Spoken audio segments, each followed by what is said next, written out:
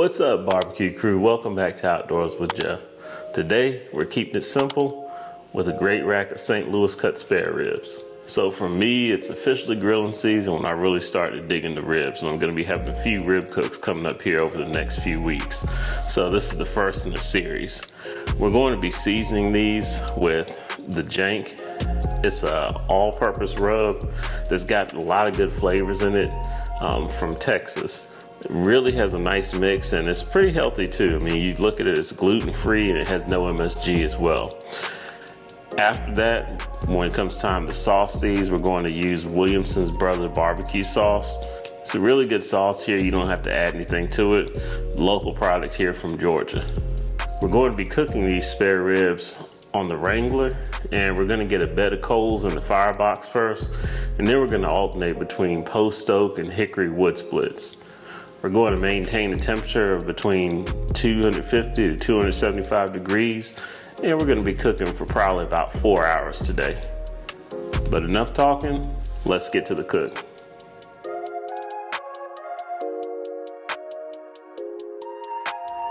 So I've already trimmed and removed the membrane on the back of these St. Louis ribs, and I'm just going to go ahead and get down the Jank rub. And I'm not using a binder. I'm just going to put the rub down and let that soak into the meat. And I'm going to do the same on the top of the ribs as well, and just make sure you get a good coat on there. And I'm going to make sure I get the sides of the ribs as well. And this is what the ribs look like after resting for about 15 minutes. You can see our temperature's at 275 steady on the Wrangler. So it's time to go ahead and get these ribs on. And be sure and bunch them up exactly how you want them to cook, because that's the form they're going to take.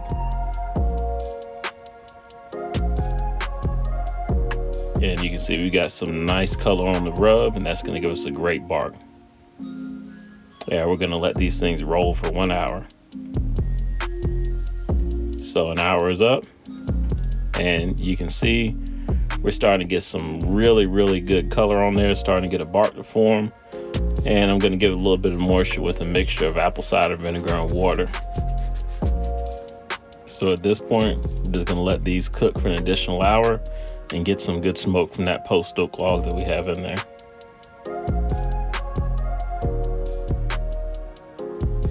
And another hour is up, and we're starting to get a really good bark to form.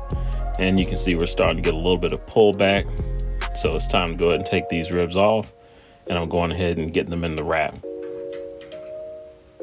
So in this wrap, I just put in some butter, some of the seasoning, and a little bit of the apple cider vinegar and water mixture.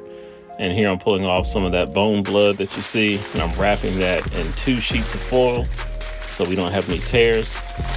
And we're just going to go ahead and get these back on the smoker, meat side down, and let them cook for another hour.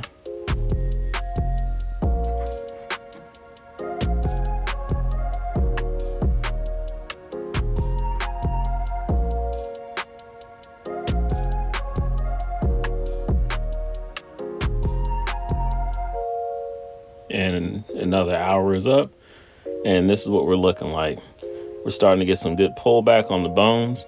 These ribs weren't as tender as I wanted them to be, so we're going to go ahead and continue with the cook and wrap them and get them back on and let them roll for another hour. And after 4 hours, we're probe tender. We've got a good speckle color on the bone, and these things are done. You can tell by the way they look, by the way they feel, and by temperature. So at this point, I'm going to go ahead and pull these off, and we're going to get a glaze on there with the Williamson Brother barbecue sauce.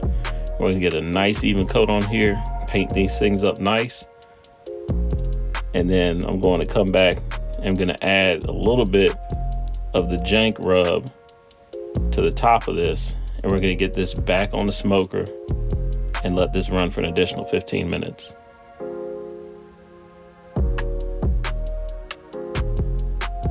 And this is what we end up with. Okay, we're done. Another cook in the books. Let's have a quick recap of what we did.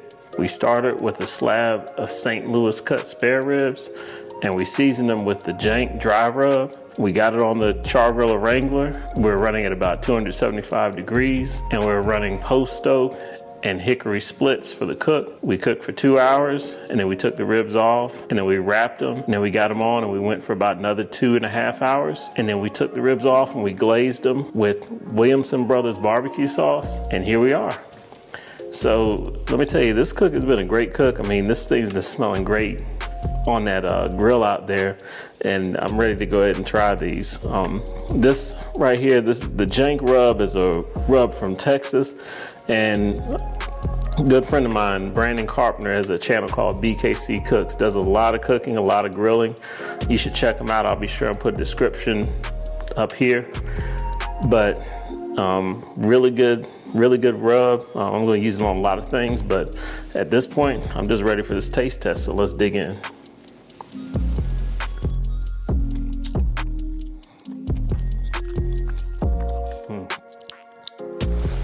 Look, you know it's good when there's not almost anything left from the taste test.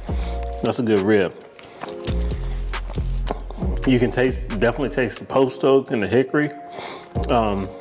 Really got that good offset taste. With as small as that grill is, you still get that offset taste on there with that natural aspiration from the firebox through the grill, out through the chimney. Really a different flavor than what I get, say, on my 980, which is fan driven. But really great rib, a lot of good flavors. This rub is excellent, has a lot of good notes to it, and the Williamson Brothers sauce again came through. Really nice topping to kind of take this to the next level. But hey, thank you for watching. That's all I got. Be sure and leave a comment below and let me know what you thought of the cook. All right, guys, thanks for watching this episode of Outdoors with Geoff. Be sure to subscribe and hit the bell icon for notifications when more content comes out. And also check out these videos here on the channel as well.